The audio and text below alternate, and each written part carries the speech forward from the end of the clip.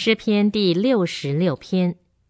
全地的居民啊，你们应当向神欢呼，你们要歌颂他名的荣耀，把荣耀和赞美都归给他。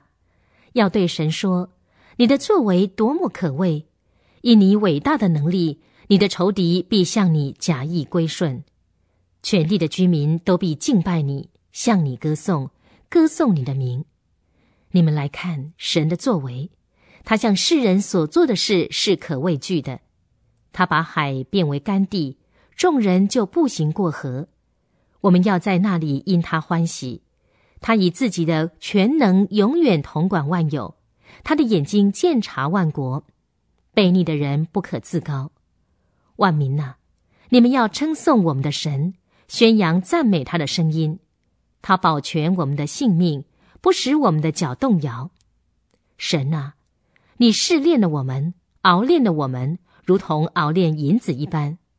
你使我们进入网罗，把重担放在我们的背上。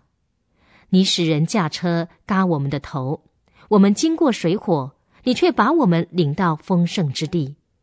我要带着燔祭进你的殿，我要向你还我的愿，就是在极难的时候，我嘴唇所许的，我口里所说的。我要把肥美的牲畜做燔祭，连同公绵羊的馨香祭献给你。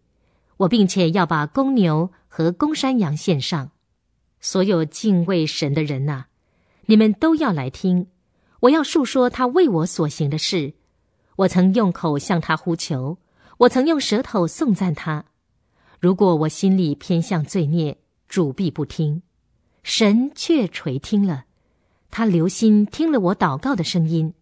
神是应当称颂的，他没有拒绝我的祷告，也没有使他的慈爱离开我。